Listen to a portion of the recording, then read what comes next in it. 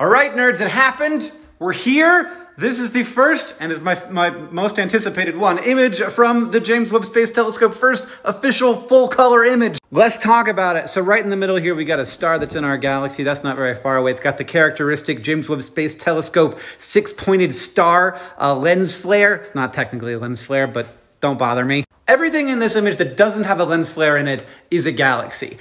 You can take a grain of sand and hold it out at like arm's length. That's about the size of the sky that you're taking up with this image. So there's a lot of galaxy in a grain of sand in the sky. But that's not actually what's most interesting about this image. What's most interesting is these little weird arcs and smudges. Little smudge here, some arcs here, more of them. What's going on here? What are these? These are weird shaped galaxies, right? Well, they are galaxies, but they are not where they appear to be. They are actually behind what is here, which is a giant, massive cluster of galaxies. It's so big, it is warping space, and it is making it so that the light passes around them and then focuses on these things that are very, very much farther away. They're all kind of orangey red because they're so far away that they're moving away from us very fast, and so they're super red shifted, which means that with a previous telescope, you can't really see any good detail because you can't get that infrared light.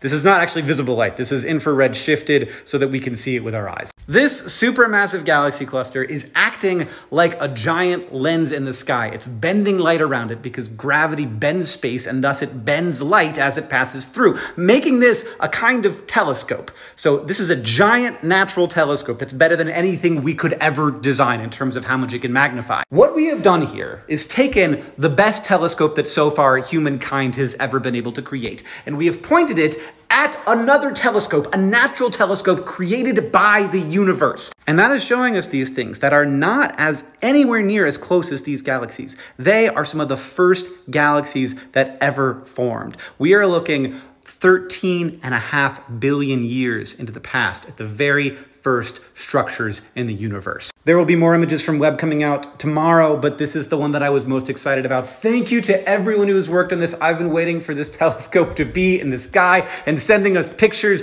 for like 15 years. This is one of the coolest things that humanity has ever done, and we're all very lucky to be around to see it.